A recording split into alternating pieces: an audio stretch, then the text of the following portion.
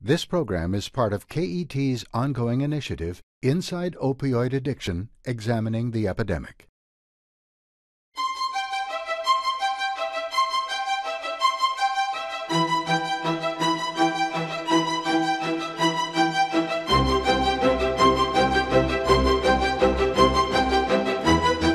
Welcome to Health 360, where we discuss important health issues from three perspectives in 60 minutes. I'm Renee Shaw. As our nation and state continue to reel from the ongoing prescription drug and heroin epidemic, we look at the issue of prevention and how we can protect our young people from ever becoming addicted to any substances. In our first segment, we focus on the role of the family and learn how they are the first and most important line of defense. In our second segment, we hear how local communities are creating bold plans to reduce youth drug use by changing social norms. And in our final segment, we widen our lens and take a look at the evolution of prevention from just say no to a more holistic view of young people and their lives.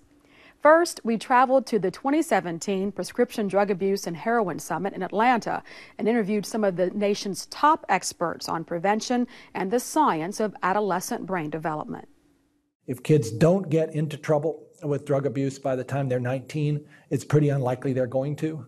But if they're in trouble at the age of 13, the chance that they're going to end up lifelong is extremely high. So that's a very vulnerable spot there that we need to pay attention to, and every bit of effort is worthwhile in that place. The brain is not fully developed until about the age of 25. And the part of the brain that develops most slowly is the frontal lobes, which has to do with judgment, worrying, being concerned about consequences of things.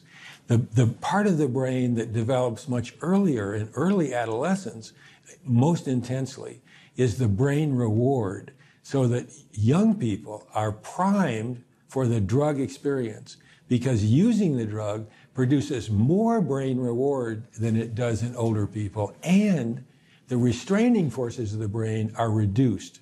And so what you have is a perfect storm of vulnerability during adolescence to the drug-taking experience. The goal for prevention is really, really simple. It's really, really clear. And that is that any use of alcohol, any use of nicotine, any use of marijuana, any use of other drugs by somebody under 21 is unhealthy. It is also illegal. And my mission is to get adults and kids to be able to articulate that health goal. You've just heard how vulnerable our children's brains are to drug use. Parenting a young person is always a challenge, but in today's fast-paced society, it's more difficult than ever because the dangers are ever-changing and parents don't always know what temptations their children are facing. Our guests in the first segment understand these issues very personally. Kayla and David Green lost their beloved son to an overdose of heroin laced with fentanyl and founded the Dominique Jason Green Foundation in his honor, which provides resources to those who are seeking a path out of addiction. Jean Shum is the mother of 5 children who started Operation Parent, a nonprofit that provides ongoing education, support, and hope to those raising teens and preteens in today's culture. Thank you all for being here with us. And to the Greens, first of all, you have my sincere condolences on the loss of your son, and the bravery that you all have in your activism and through your pain, working to help others is certainly to be applauded. If you would, tell me about your son Dominique and his journey and why you're here today. Okay. I'll just start out saying Dominique was our youngest child. We have 2 older children. And Dominique was 23 when he passed from the heroin overdose that was laced with fentanyl.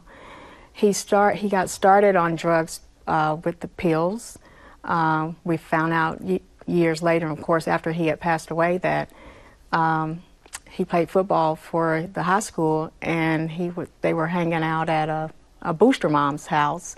And this was a house unbeknownst to parents that they were free to, the children there, they were free to drink and do drugs. That parent was more interested in being a friend to her child than to, parent her child. So that's how it all got started. Yeah. I've heard you both have told other media outlets, Mr. Green, that you didn't know that heroin was in your home. Talk to us a little bit about that. I'm the type of dad that, I don't know if strict is the right word, but Kayla and I didn't even allow our kids to shut the door when friends were over. We were just, always want to be aware of what was going on. Mm-hmm. And when things started looking different for Dominique, I think I was in more denial because how could it get past me? Right. My two older children never had done drugs or anything like that. So I was like, something's going on. And Kayla's like, he's probably doing marijuana. I said, maybe it's just something he's going through at school or whatever. I had all kinds of answers initially, but it couldn't have been drugs, Right. When we found out it was drugs, Dominique was a type of child, he never, ever disrespected us. He was the type that always would call, Mom, I'll let you know it's raining outside, be careful. Dad, how you doing? I'm just calling to tell you I love you. Up to when he passed away, he would call, he love you. He would still kiss me on the cheek. So you know your children. So it was one of those things like we knew something was wrong. He came and told me, Dad, I need help. He was on pill. He admitted it to it. And I understand he had overdosed twice before the fatal overdose. Is that correct? 5 times. 5 times. 5 times. Mm-hmm. And so Yes. how did you try to help him get help? After the first overdose, when we learned that he was using heroin, and like I said, didn't even know heroin existed. I mean, we'd heard of it in the 70s, but Right. I was aware that it was out again. So at the hospital, they told us that it was a heroin overdose. We just tried to figure out, I tried to learn as much as I could about it, reading about it. I work in a family medicine department, and so I spoke with a provider there that was knowledgeable in opiate use, and he gave me some direction. And actually, he was Dominique's provider. So he said the first thing with heroin is that it has to be treated differently than any other of the other drugs out there, like alcohol and things like that. That it would require extensive treatment, preferably in-house treatment, and it would take a long time because it completely changes the brain chemistry. So, in order for it to be effective, he needed long-term treatment. Right. And Jean, just real quickly, you founded Operation Parent. So if you can just give us a quick synopsis of the mission of that organization and how it tries to help parents in similar situations. Well, our mission is to provide ongoing education, support, and hope to anybody that's raising a teen or preteen in today's culture. And I tend to think that the words today's culture are the most critical part of the mission statement because the culture's aggressive, it's toxic, and it's changing all the time. And so what's happened to the Greens could happen to any family. It's very hard to keep up with what's going on out there and what our kids have access to. And so the purpose of our organization is to just try and provide that ongoing education for parents all the time, to be a trustworthy and a safe place where they can come get good information and also get ongoing support, because we do a lot at Operation Parent, but we want to make sure no parent ever feels alone during those teen and preteen years. Yeah, very difficult years, certainly. Well, many times we hear that drug experimentation is a rite of passage among adolescents. We now hear from national experts that address that issue. The idea that adolescent drug use is normal or even desirable, and the term of art that's used is experimentation. I think it's really weird if you unpack it and look at what does that really say. What are you talking about? What are you experiment? A kid said to me, I didn't want to smoke cigarettes. I said, why didn't you? He said, because I thought I might like it. Well, that's right. That's the right answer. What are you talking about experimenting with it? People who experiment with the drugs, a lot of them like the drugs, and a lot of them like it a lot. Is that an experiment you really want to do? What do you think about experimenting with not wearing a seatbelt? What do you think about experimenting with not wearing a helmet? Do you know what happens if kids do an experiment with not wearing a helmet or not wearing seat belts? I can tell you what happens. Not a darn thing. It confirms for them that it's a waste of time, that experiment. That's an experiment we don't want kids to do, and it's the same thing with using alcohol, tobacco, and marijuana and other drugs. Parents will say that often is, well, I let, my kid, or I drank when I was their age and I turned out fine, or don't worry, I'm going to let them drink at my house and they're going to be safer there. The first thing I tell them is that the evidence and the research overwhelmingly points out that youth listen to their parents more than anybody else. Parents don't think that. They think that they're listening to their peers first. We hear about peer pressure all the time, right?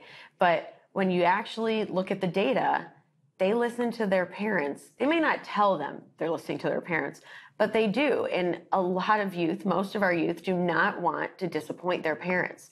So they're their first line of defense. So the first thing I remind them is actually they're looking at you for guidance and leadership. The other thing I remind them is just the science of the developing brain. The brain does not finish developing until age 24. So anytime you're picking up a drink, smoking a cigarette, marijuana, opioids, whatever the case may be, you are permanently damaging the brain.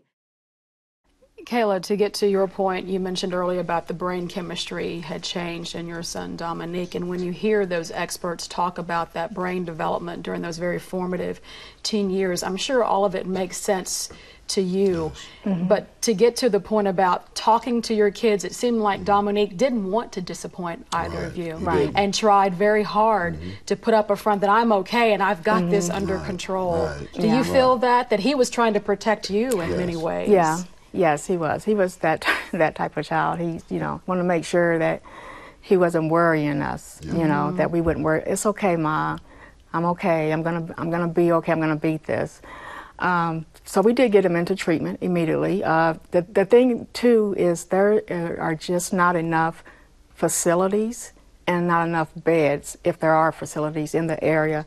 I called so many the first time he overdosed, and it can be critical because if there's not a bed available, they have a potential. Just waiting one night could be the difference between life and death.